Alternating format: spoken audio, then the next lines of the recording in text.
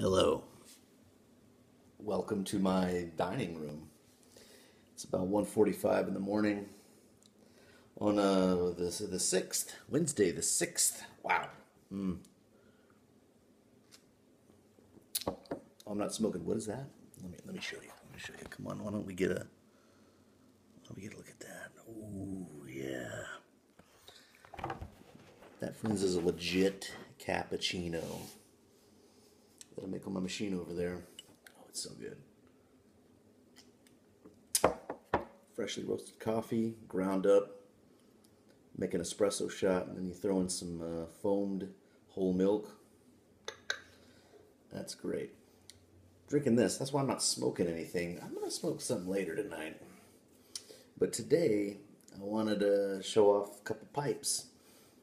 So the other day, Mr. Phil Rivara, it was like on a Friday, last Thursday or Friday, he puts up a video showing about 3 of his pipes that he has for sale. And they're pretty good looking pipes. And I've always wanted a Phil Rivara pipe. Ever since I joined the pipe community about 2 years ago, Phil's been there. Phil's been around making stuff. And I've even communicated it with him a couple times saying, yeah, man, I want to get some of your pipes. And he's like, cool, man, let me know. You know? And I see him posting picture after picture of his pipes and flowers. Phil's a hell of a photographer, if you don't know. He posts a lot of pretty pictures, including pictures of his pipes, but they're always they're already commissioned, already sold. So I've never just in the moment been able to here's a pipe for sale. Do you want it? And the opportunity presented itself the other day. So I, along with someone else, my good friend, Man with a Plan Harlow, he also watched that same video and ordered a pipe from that. And we didn't organize any of that. We just independently of each other ordered the pipes. I say that, and it's 2 minutes 23 seconds into this video, and I haven't shown you a pipe. Now I'll show you something else too. Mr. Appalachian Beard Company guy, Barry Lambert, he contacted me, was looking to thin his herd out a little bit of his pipes, and he had a Dagner P4 Bulldog, or a Rhodesian, or whatever you call that, for sale. And I was like, yeah. So I took it. So here we go. Here's that one. You know, pretty standard, pretty standard Dagner. Very, very nice. Got the nice bamboo. This is one I've actually been. That's the one that I've been wanting, you know. And so when he contacted me saying, "Hey, you want a P4 Bulldog?" I was like, "Yes, I do." So, this is the pipe from Mr. Rivara. We'll go into this. I'll cut open it with my little squid, which I won in a raffle from Mr. Barry Lambert. So I got all kinds of stuff of Barry's all over my house now. So we're cutting into this ting. Got the packing. Let's see. Very well packed, carefully. Open. Hey, what is this? Tobacco? Gorse Hill, 1944. He told me about this, a little sample of some old tobacco. Ooh, that's good. If that's 44 years old, that's still kind of punchy. That's pretty cool. Thank you, Phil. I appreciate that. And yes, very nice soft bag. The wonders that lie within. I can't wait. Oh. Now we gotta do the reveal. Look at the, oh yes, acrylic stem. You got the little metal round thing.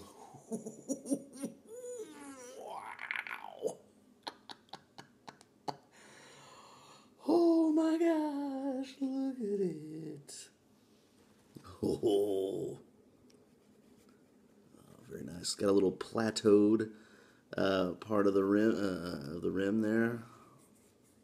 Ooh, yeah, look at smooth. Look at that hole drilled in there. Very nice. Ooh.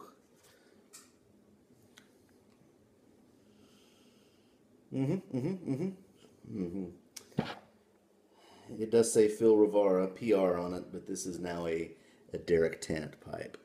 Forever Derek Tant pipe. Oh my gosh, look at that. So this is a horn, or a Zulu, or whatever you want to call that. I don't care what it's called. Who knows what the preferred nomenclature is. But man, this is just beautiful. Everybody that I've shown pictures of this thing to, because Phil was able to photograph it very well on Instagram. Everyone that I've showed this to, they were like, I bought this pipe, and they're like, dude, the grain on the look at the wood, look at the grain on that thing. It's just sick. It's beautiful, and yes, it is. The lighting that I have in here does not do it justice. It's very bright, it's popping out.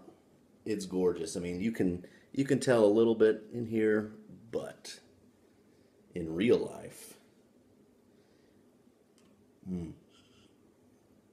Oh man, this is just a thing of beauty. Phil, Mr. Rivara, man from Sacramento, pipe maker extraordinaire. You did good work, my friend. That is beautiful. So in the books, my first Phil Rivara pipe. There's many members of the community that are big owners of Phil Rivara pipes. I know that David, Burly Man 40, Waxing Gibbous, whatever, the guy with the beard from Cincinnati, he is a huge fan of Phil Rivara, and I get, of course, recommendations from Boontar and Melner's Piper and just about everybody, anybody who's anybody. He's got. They're like, everyone was like, "Wait, you don't have a Phil pipe? You don't have a Phil Rivara pipe?" I'm like, I don't, but I do now. And yeah, Tobacco Frank, Crossroads Greg, they were all like, dude, it's like a no-brainer. It's a no-brainer. You got to get one. So, I got my Dagner P4.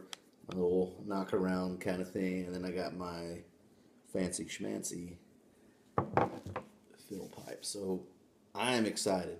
This is great. This is a good pipe day at the tent house.